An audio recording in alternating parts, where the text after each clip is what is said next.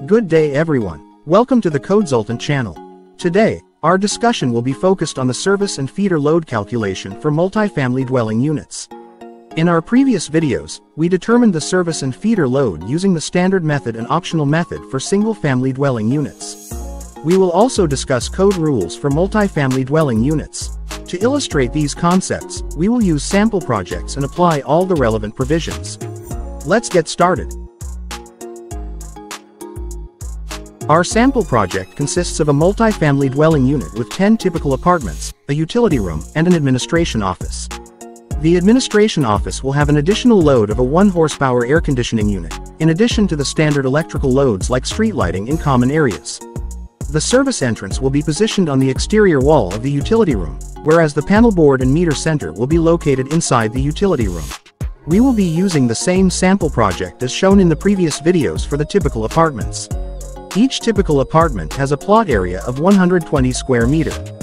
Based on the calculations from the previous videos, the load breakdown is as follows. General lighting, 1752 volt amperes, which includes receptacle outlets in general areas, bathroom circuits, garage circuits, and lighting loads. Small appliance branch circuits, 2 circuits at 1500 volt amperes each. Laundry circuits, 1500 volt amperes. Electric clothes dryer, 5000 volt amperes. Electrical cooking range, 6000 volt amperes. Split type air conditioning unit, 1.5 horsepower. Room air conditioning units, 3 units at 1.0 horsepower each. Storage water heater, 4.5 kilowatts. Booster pump, 1.5 horsepower. What are the code rules for multifamily dwelling units? As per subsection 2.10.2.8b, it is specified that branch circuits within each dwelling unit should solely supply loads within that particular dwelling unit or loads associated exclusively with that dwelling unit. This means that receptacle outlets, for instance, should be designed and allocated specifically for each dwelling unit. Including receptacle outlets from other dwelling units in the branch circuit of a different dwelling unit is strictly prohibited. Dwelling unit branch circuits are intended to supply power only within or associated with the respective dwelling unit. Furthermore, in the same subsection 2.10.2.8b, it is stated that branch circuits installed for public or common areas, such as lighting, central alarm systems, signal systems, communication systems, or other purposes, must not originate from equipment that supplies an individual dwelling unit or tenant space. For instance, lighting for common areas is not allowed to be fed from a tenant's panel board. These branch circuits for common areas should be independently owned and managed by a single person or entity, or under a single management system. This rule is put in place to prevent common area circuits from being affected by the actions of individual tenants or potential non-payment of electric bills. By ensuring that common area branch circuits have separate sources of power, the reliable operation of essential systems in public or common areas can be maintained independently from individual dwelling units or tenant spaces. Subsection 2.10.3.3e2 required at least one outlet where the dwelling unit is located at grade level and provided with individual exterior entrance, egress. The height shall be within 2 meters above floor level. Section 2.10.3.14, an outlet rated 250 or 125 volt, single phase, 15 or 20 ampere rated receptacle outlet shall be installed at an accessible location for the servicing of heating, air conditioning, and refrigeration equipment. The receptacle shall be located on the same level and within 7,500 millimeters of the equipment it served. The receptacle outlet shall not be connected to the load side of the equipment disconnecting means. Section 2.10.3.15.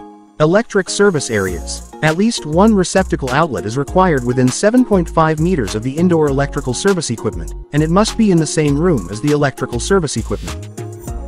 For calculation of feeder and service load is in subsection 2.20.4.5a. Multifamily dwelling. It shall be permissible to calculate the load of a feeder or service that supplies 3 or more dwelling units of a multifamily dwelling by table 2.20.4.5 instead of part 2.20.3 if the required conditions are met.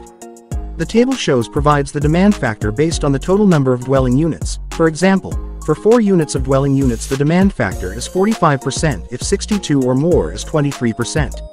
To use this table, each dwelling unit must not be supplied by more than one feeder and must be equipped with cooking equipment and either air conditioning unit or heat equipment.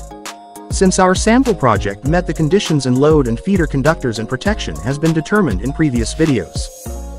How about the administration and common areas loads? In subsection 2.20.4.5b, house loads, states that house loads shall be calculated in accordance with Part 2.20.3 of this article and shall be in addition to the dwelling unit loads calculated in accordance with Table 2.20.4.5. For our sample project, let's say the effective area is 50 square meters. For general lighting load for offices is 28 volt amperes per square meter. Therefore, the general lighting load is 1400 volt amperes.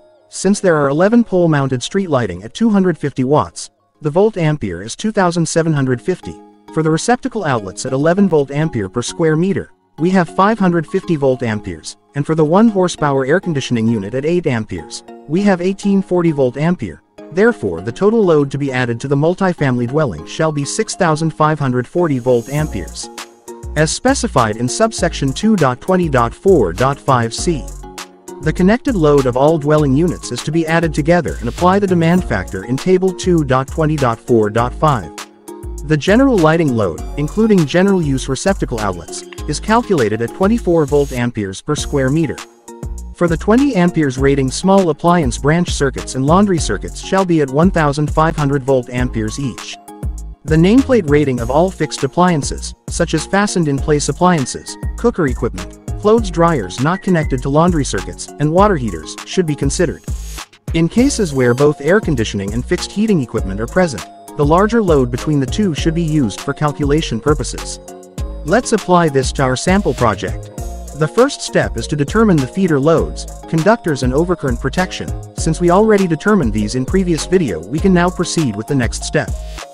The next step is to calculate the total connected load of each dwelling unit, for general lighting and general use outlets. Since we have an effective area of 73 square meters, this is to be multiplied by 24 volt amperes per square meter. The volt amperes is 1752. For small appliance load and laundry circuit, shall be calculated at 1500 volt amperes. Since we have 2 to 20 amperes for a small appliance branch circuit, we have a total of 3000 volt amperes, while for the laundry circuit 1500 volt amperes. For the other loads, we will use the nameplate rating, therefore 4500 volt amperes for water heater, 2300 volt amperes for booster pump, 5000 volt amperes for clothes dryer, and 6000 volt amperes for cooking equipment. And for the air conditioning or fixed heating equipment, we have 5520 volt amperes for 3 units of 1 horsepower air conditioning unit, and 2300 volt amperes for 1.5 horsepower air conditioning unit. Add all the loads, and we will get 31,872 volt amperes. Since each dwelling unit has a 20% future, it must be included in the total connected load. Hence, the total connected of each dwelling unit is 38,246.4 volt amperes. For the feeder and service load of the multifamily dwelling is to multiply it by the number of single dwelling units, which is 10 units. Hence, the total load is 382,464 volt amperes. Applying the demand factor as per Table 2.20.4.5 is 43%. The total demand load for 10 units of the dwelling unit is 164,459.52 volt amperes. Since we have a house load of 6,540 volt amperes, this must be included. Therefore, our feeder and service load is equal to 170,999.52 volt amperes. To determine the ampacity of the main service entrance conductors, we divide the total feeder service load by the voltage since we are only considering a single phase. Accordingly, the minimum ampacity of the main service entrance conductors equals 743.48 amperes. Refer to Table 3.10.2.6b16. However, as the maximum size of the conductor is only 500 square millimeters with an ampacity of 530 amperes, we must use multiple sets of conductors.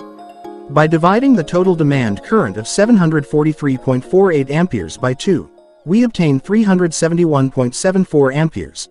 Refer to Table 3.10.2.6b16.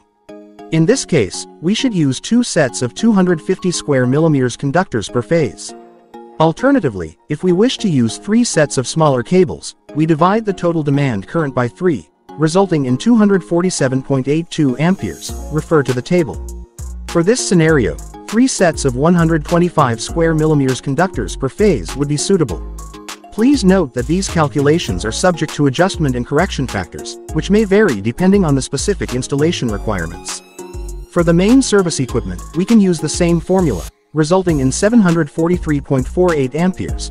Refer to Table 2.40.1.6a. It is recommended to use an 800 ampere trip circuit breaker for this capacity. Regarding the equipment grounding conductor, we can reference Table 2.50.6.1.3. For an 800 ampere overcurrent protective device, a 50 square millimeters grounding conductor is appropriate. Given the high capacity of the single-phase system, it is advisable to consider using a three-phase system. Coordinating with the local electrical utility in advance is necessary to fulfill any specific requirements for such a setup.